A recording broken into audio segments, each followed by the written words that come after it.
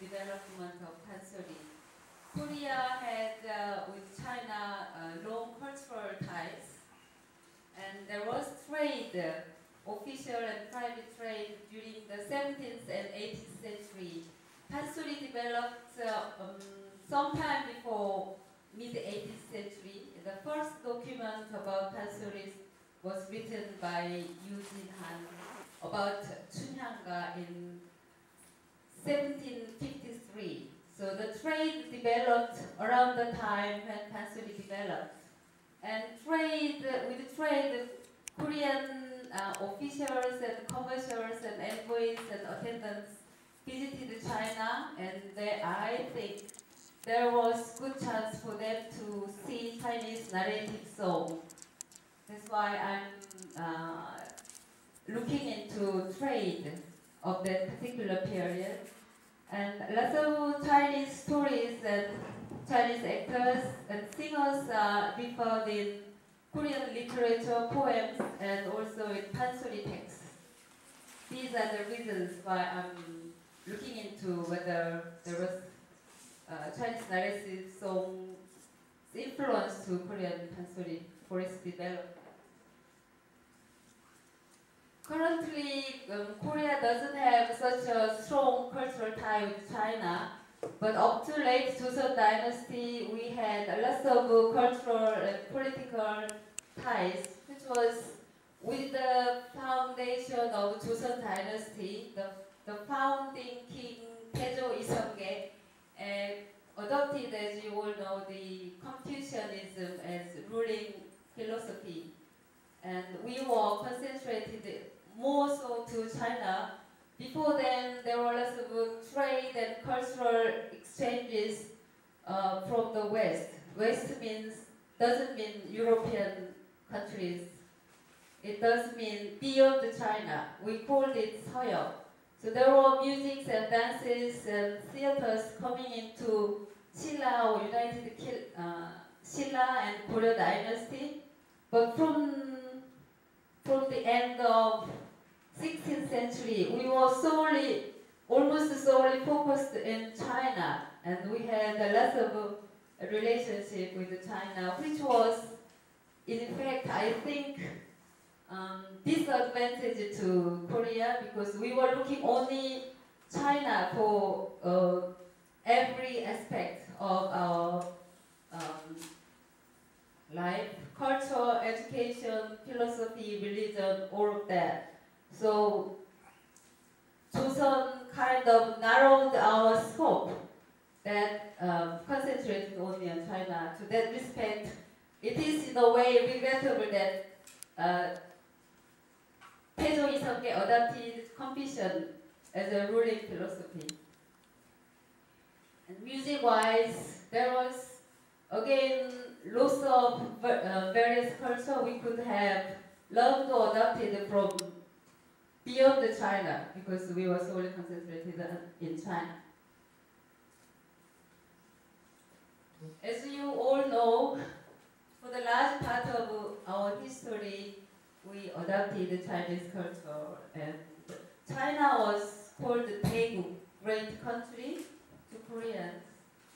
I'm going to go through the different periods that what we have adopted or learned or influenced from China. During the Silla and unified Silla period, we imported a lot of arts, religion, calligraphy, Hanja, Chinese characters, music, musical instruments, theaters, and dances. As an example, Samguk-sagi records that people in Silla was worn Chinese costumes, officials and ordinary people. I read Samguk-sagi about 35 years ago, I think. I remember reading the ordinary Koreans were wearing white clothes. That was written in Samguk-sagi. And during the unified Silla period, a Buddhist chant, Pompe, was introduced from China. To talk a little about Pompe, the the vocal style of Pompei is not the Chinese style. We adopted the vocal style of Tibetan monks in Pompei wise. Although we learned the religion via China. During the Goryeo period, not a ceremony which was a ceremony to drive out evil spirits was imported from China, and there was continued into Joseon period, and it was adapted to common people that people in Tongji in lunar solstice, winter solstice day, people made porridge out of crushed red bean, and before they eating it or after eating it, usually before eating it, late housewives throw that 팥죽, 동지 팥죽, red bean paste around the house. That meant to prevent evil spirits coming into your place. And Goryeo dynasty saw the importation of Tangak, which is music from Tang dynasty, and the Song dynasty, popular music of Song dynasty, was called Song Sa. Sa means popular or ordinary or vulgar. Ak means music. In 1114 and 1116, during the reign of King Yezong of Korea, musical instruments such as Pyeonjong, Pyeonjong in Korean, there is bells, which was used in China since prehistoric era, Shang dynasty. Many musical instruments were sent by the Song Pijong to Goryeo Yezong, to Goryeo court. And I didn't mention that the Korean civil examination system Pago was introduced to Korea during the reign of King Gwangjong. During the Joseon period, Chinese Beijing opera, which was performed at the turn of the 20th century in Seoul, gave the birth of Korean Changguk, singing drama.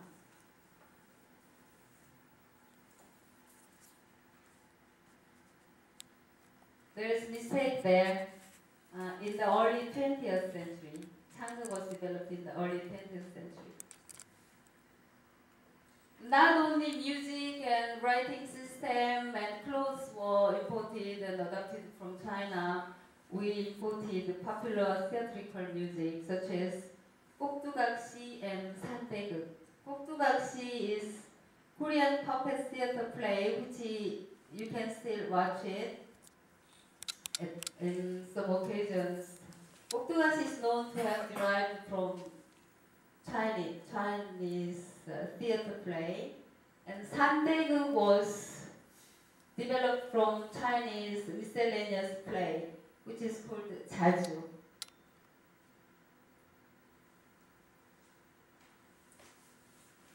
This picture shows a Chinese man delivering story, hitting drums himself. It was discovered in a tomb in Sichuan area. Where is drum? Pardon, drum is held in his left hand, under his arm, and he's holding the stick in his right hand. Korean pansori singing, I imagine most of you experienced the performance. Pansori is sung accompanied by a barrel drum. There is a dedicated drummer. But when pansori singer practices his or her song, he plays the drum himself or herself. So there is some similarity. This has nothing to do with the pansori, but this is a character Sonobong in the Chinese play Journey to the West. COG is a Ming fiction. I read that when I was a child. And Sangyoji is also very popular in Korea. And this has nothing to do with pansori, but I thought the painting tells the popularity of Chinese novel in Korea. Now I'm going to look at the trade link which took place starting from mid-17th century, because pansori developed, as I earlier mentioned, sometime before mid-18th century. Korea conducted official trade with China in 1646 in Chungang, which is located alongside the river Amno, river Yalu, at the border between China and Korea. The trade was, in the beginning, only limited to for the benefits of royal family and government, but with that, private trade has developed. And as the scale of trade went uncontrollable, the South Korean government abolished it in 1700. But there developed another trade which was private trade in 1660 in Yaomen area. But this trade became uncontrollable again, so Korean government abolished it again. The Yaomen is important in this sense because Yangzhou was located in North China, close to Beijing, and Chinese storytellers were performing in street markets and in the streets. The Korean historian Han Young-wook says that the number who was involved in business with China was very great, that about 1,000 horses took goods 4 times a year to and from China.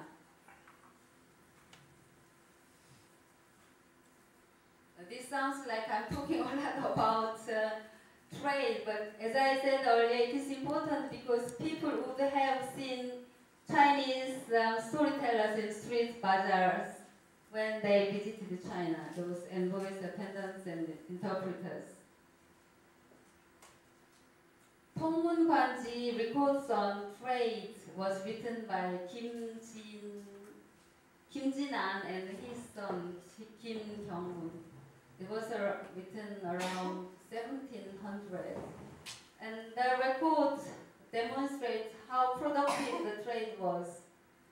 Kim was an interpreter. Interpreters was Jungin, and Jungin emerged from latter part of Joseon area, and Jungin contributed a lot to popularize pansori, because they promoted pansori by recommending pansori singers to royal families and organizing pansori festivals. That was only 19th century, but Jungin, particularly a particular person whose name was Shin Jae-hyo, some people compare him as Shakespeare in England, that he didn't write novels, but he sophisticated, refined the Chinese words in pansori literature, pansori text.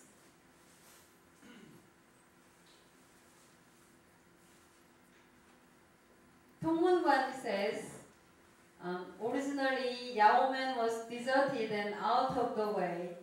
few people lived and worked there, but after about 10 years of commercial activities, the number of residents increased and the area became a busy town. The streets were full of vehicles with goods whenever the market was open. Some traders from southern part of China came by sea. Their ships arrived in Yangzhou. William Griffiths again mentioned about the trade. Can I read it or can you read it yourself? Please do so.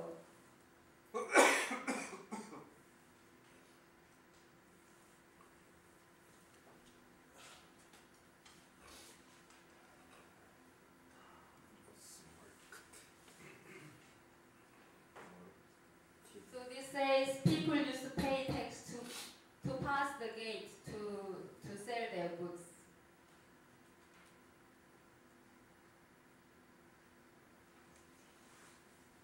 Now I'm going to look at Pansori texts and Korean literature that refers to Chinese popular theater and singers and actors. I have two poems. These two poems are written in Chinese poem style. Both are written in Chinese. First one was written by Xin Li. You can see his statue in Seoul National University. And the one below, Banhu-hee, was written by Song Man-jae, viewing folk entertainment performances.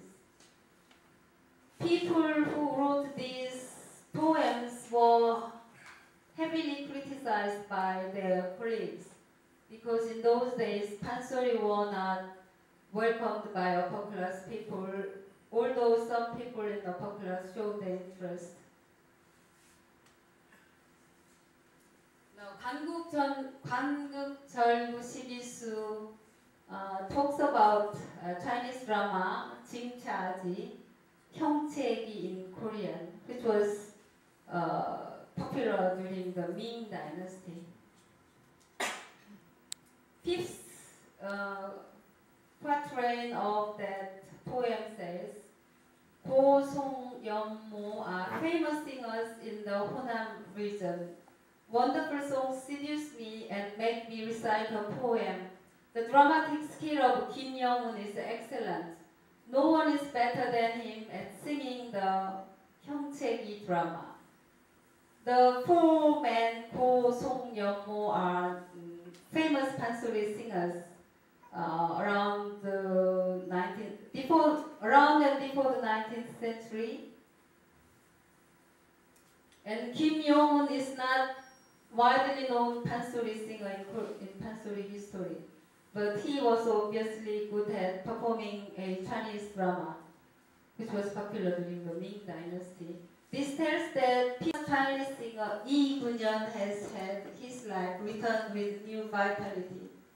The strict skill of 팔걸음, in which one walks on one's hand, is no less than that of China. This shows that Korean Bangdae are also rare talents in the world.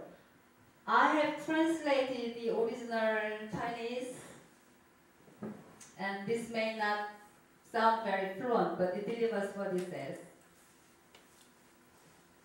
Bangdae were professional entertainers. They were active since Goryeo Dynasty, and they contributed for Pansori to be popularized among the populace, among the general public. And some people argue that Bangdaes are the originators of Pansori, which is not supported with a concrete evidence. Now I have two Chinese narrative songs. The first one is Beijing drum song, Jinyun dagu, and another one is Yangzhou Xianci. That I'm going to look at those two genres to see whether they have similar characters with pansori song. There are hundreds of Chinese storytelling songs in China, and it is difficult to pick certain storytelling songs. I chose those two songs based on the trade activity and the people who visited in those areas, and again with the similar characters that pansori and Beijing drum song and Yangzhou Xianci shares. There are several drum singing called dagu in Chinese, and they include Beijing drum song, Jingun dagu, and Shandong drum song, Shandong dagu. I'm looking into Beijing drum song. Beijing dagu is performed in the north and northeast of China, in Heibei, Beijing, Tianjing, in these areas. Beijing dagu is performed in a combination of speech and songs, which is similar to pansori.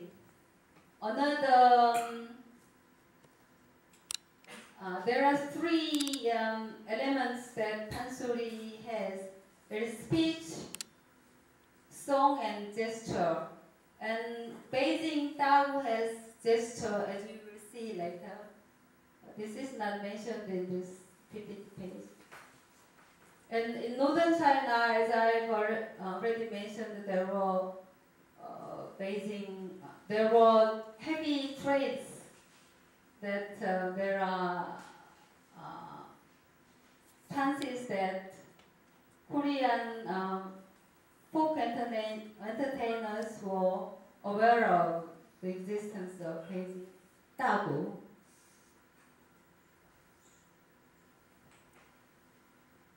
Beijing dagu, like pansori songs, narrates famous tales. So another similar feature with the pansori. We'll listen to a dagu.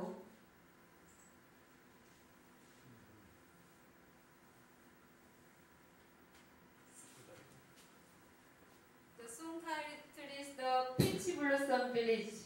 And this female performer plays a clapper, wooden clapper, and she hits the flat drum too. She's accompanied by string instrument, sanxian, sifu, and pipa.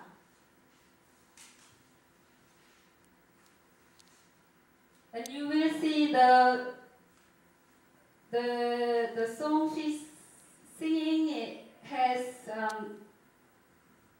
very rhythmic patterns as pansori does.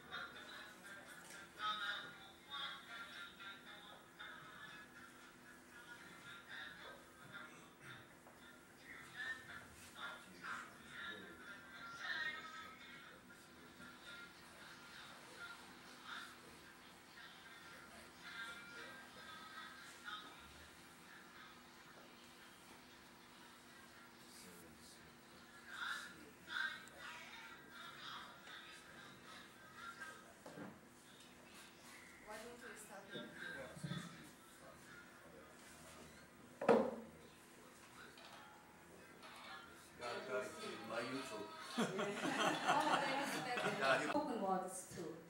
So the tells Beijing dagu is performed with mixed with narration, spoken passage, and singing, which meets two performance elements in pansori. Narration and speech comes to one, the same. Narration and speech is the same, and singing. Gesture, you saw her making a little gesture. Pansori singers doesn't make lots of gesture, they make a little gesture. They can sit down if the sitting down meets the contents. Otherwise, pansori singers doesn't make too much gesture, it's just moderate gesture. Now, I've made a table with similar characteristics shared by basic dagu and pansori. Both genres are performed by one performer, and the vocalization is natural, and no fake voice, which is falsetto, is used. Rhythm alters appropriate to contents, and no performance of both genres wear heavy makeup. And audience make course of encouragement. In pansori singing, the drummer made most of the course of encouragement nowadays, but audiences make them too. And both genres developed diverse style, different schools, developed from different master singers. Now, I'm done with the Jinyun dagu, Beijing drum singing, and moving to Yangzhou Xianci. This genre was developed at the end of the Ming Dynasty. There was a lot of cultural exchanges between Ming China and Korea, and Yangzhou Xianci was very popular towards the opening of the Qing Dynasty. It was popular during the 19th century, which was actually after the pansori developed. Yangzhou is situated along the southeast coast of China in Jiangsu province, and it is set in lower Yangtze River and part of the Grand Canal, which was dug to transport goods from south to north during the Qing Dynasty, I think. And the city was well known as a center of communication, and it was prospered with a salt monopoly during the 18th century. And I can't remember who it was. One of the Shirang scholars of later Joseon argued to develop salt industry in Korea. Can't remember the details, but there was certainly a Shirang scholar who was eager to develop salt trade. Now, connection between Yangzhou city and Korea. Korean traders were seen in that city as early in the 16th century. Antonia Finene, who researched about this particular genre, said that people in the city accumulated wealth by selling ginseng, which is a famous Korean product to this day, hides and horses to Chinese and Koreans. This demonstrates that the sea provided a way for Koreans to travel to the city. Earlier in 1488, Chebu, a Korean official, along with 42 fellows, traveled to Beijing, passing the city. So this all says that Yangzhou was a place that Koreans used to go for trading and to go to Beijing. This book, written in the late 18th century, says that a storyteller in Yangzhou city traveled widely in remote countries if a storyteller went far away, why wouldn't he or she come to Korea, which was just across the Yellow Sea? That is my presumption. I didn't find any evidence of it. I'm going to listen one example of Yangzhou Xianci.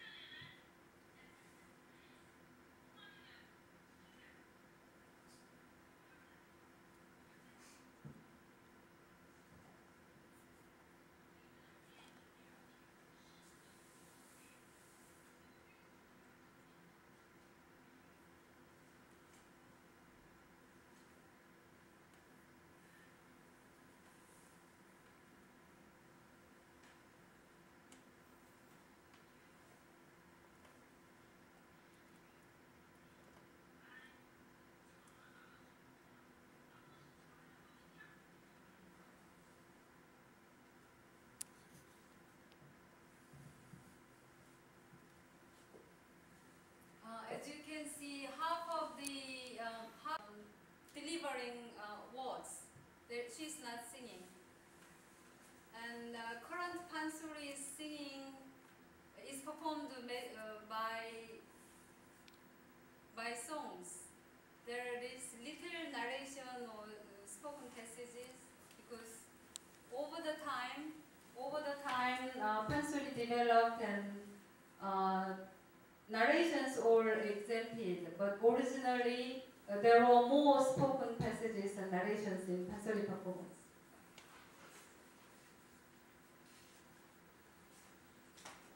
Here I have made memo that what features are similar between Yangzhou Xianci and pansori. Performance in both genres employ props such as a handkerchief and a pen. And she was holding a pen, no handkerchief. And pansori singers always use a pen. Pen, yes.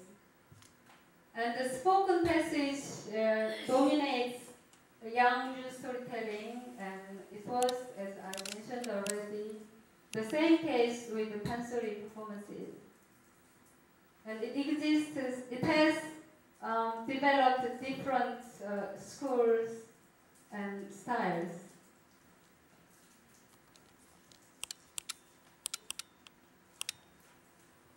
Now I'm already reaching to my conclusion.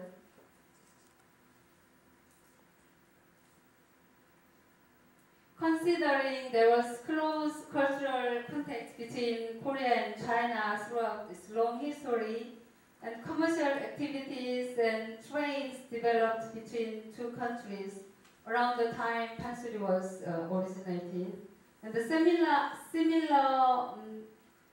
performance styles of both genres, and allusion to Chinese actors and singers in Korean literature and in pansori texts.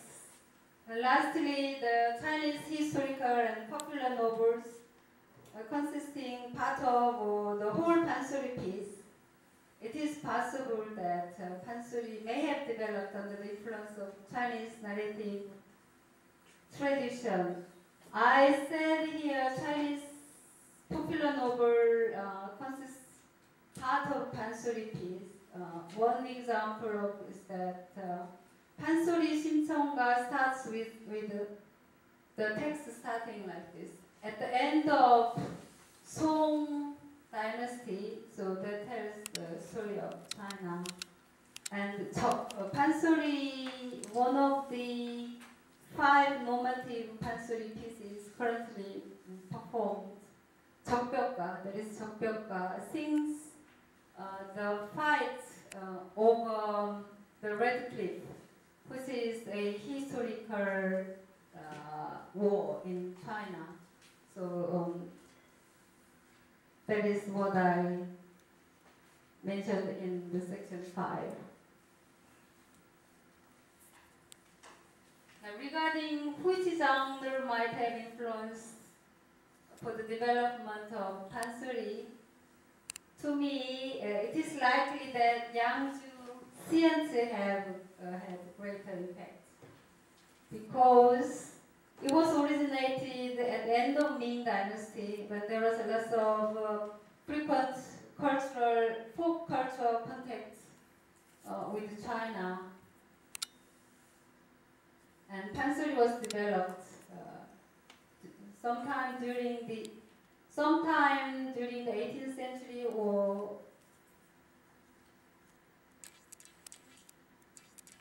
earlier than that. I'm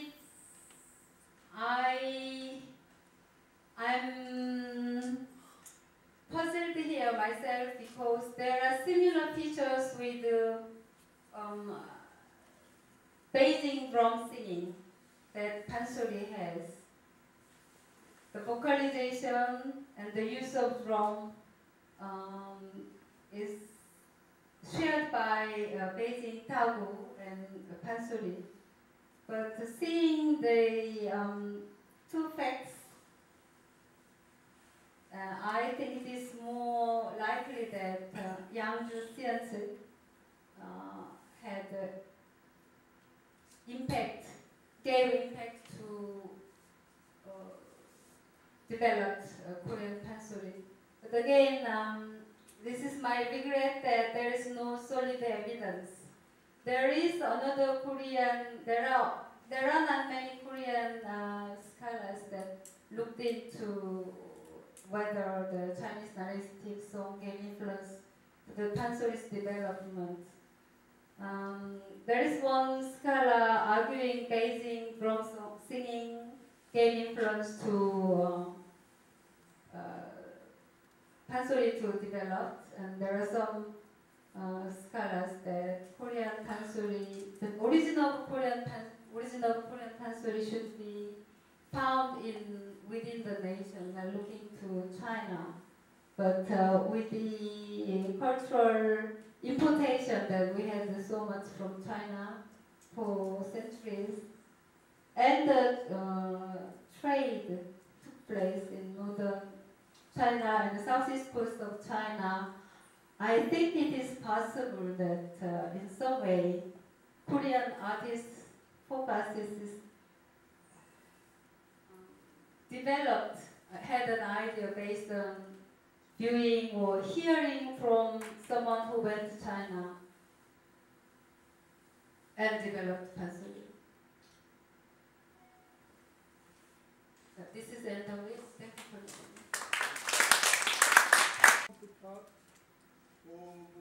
사는 놀이.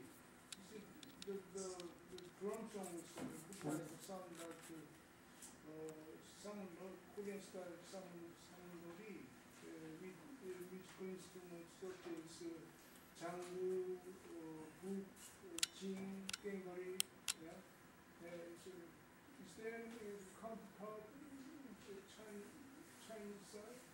There is a counterpart, certainly in China, that objects used in Buddhist world are used as a percussion instrument in China.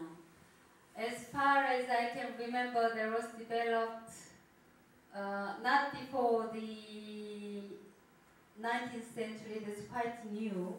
Pansori was developed during the 1970s in Korea. And they was developed a bit earlier, but not more than, let's say, 100 years ago. There is a counterpart in China. Sorry that I can't remember. What is it called in China? I'll tell you later. Sorry, I can't remember. But there is a counterpart to Samulu in China.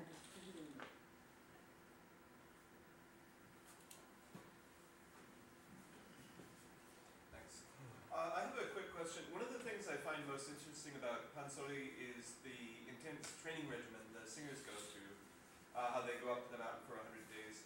Is there any similarity in these Chinese shamans with how the singers train? Yes, certainly. Beijing opera singers in Beijing opera they start to be trained from age of 7 or 8.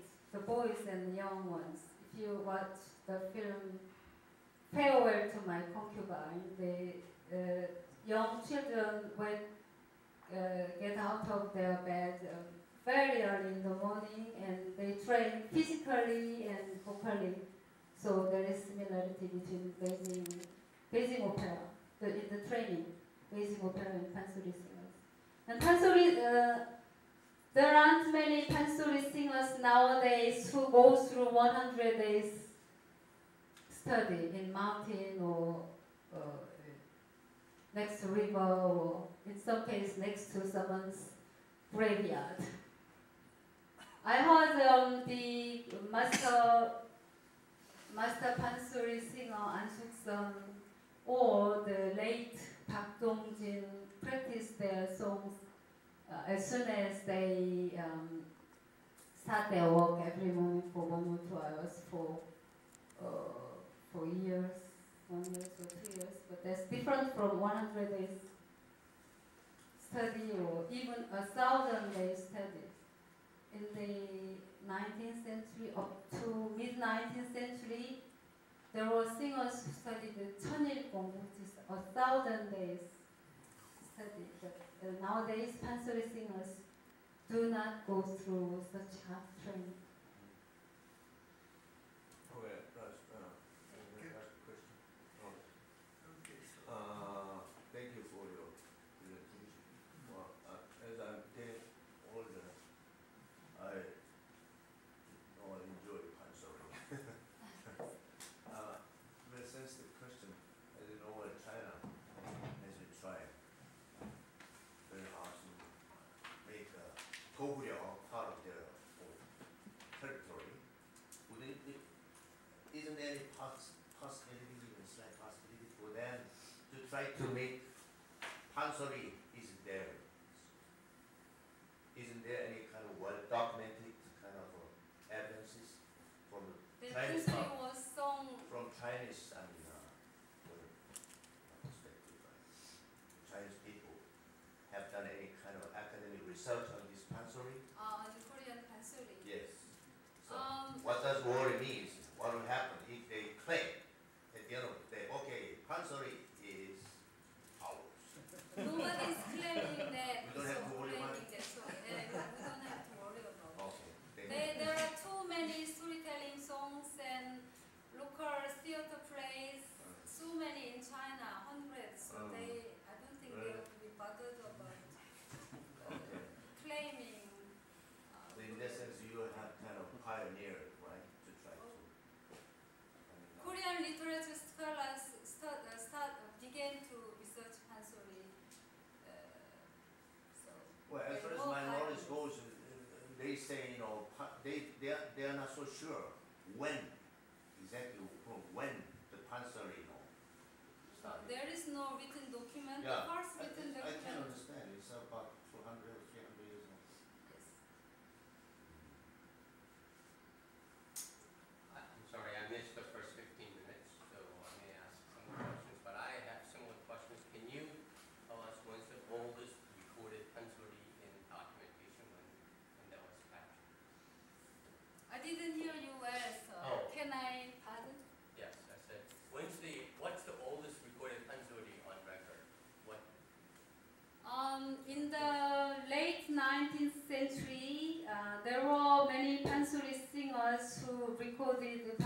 song.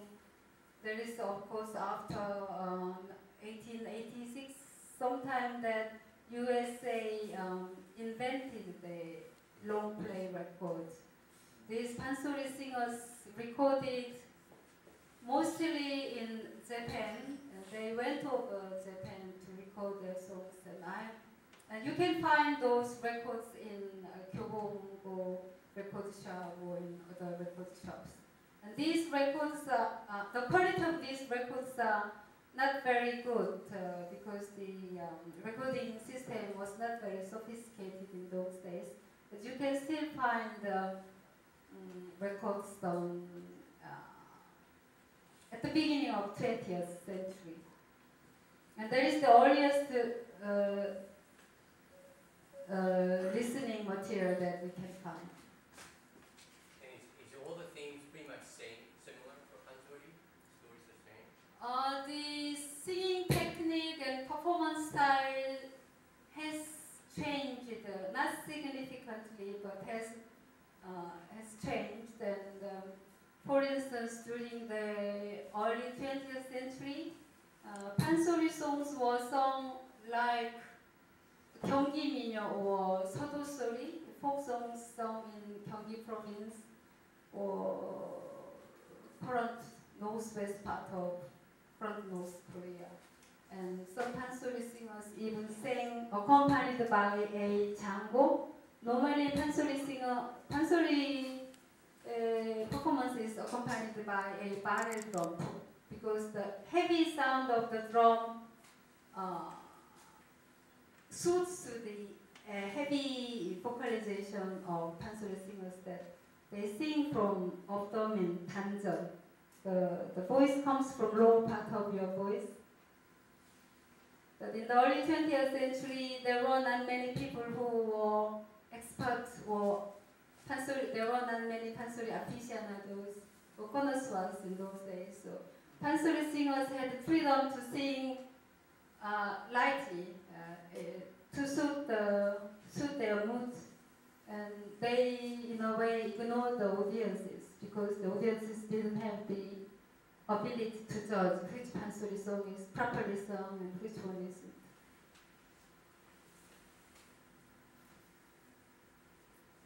Okay.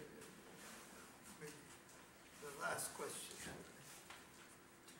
All right, the very last question. I got the impression that while maybe the styles of singing have changed over the decades, basically it's a pretty limited repertoire of songs or operas, if you want to call them that. And I wanted to ask why, if that is true, why is this kind of staying that way, and rather than new works being developed, which probably would allay this gentleman's fears of it being Chinese, where if there's more, modern Korean themes, but using traditional techniques and deliveries, it would be more of a vibrant living and maybe more relevant to younger people. I wondered what your thoughts may be, and if I'm correct in my assessment. There have been attempts to develop new pansori songs, having completely different title and contents. In China, there have been attempts to modernize their traditional narrative songs, and the attempts were not very successful. In China, the modernized storytelling song made some appeal to the public. It was kind of temporary, and it didn't go bang, if you like, and was popular to the whole Chinese population. In Korea, the history of Yu Guan-sun, who was one of the figures in the March First Independent Movement. The story of herself was sung in pansori, and the story of Christ was sung as pansori, and Kim Ji-ha, who revolutionary poet created pansori. One of the titles he made, one of the songs he made is 네, Five Thieves. Five Thieves and yes, and but that was popular amongst certain individuals. It didn't go to make good appeal to the whole Koreans or whole population. So there has been attempts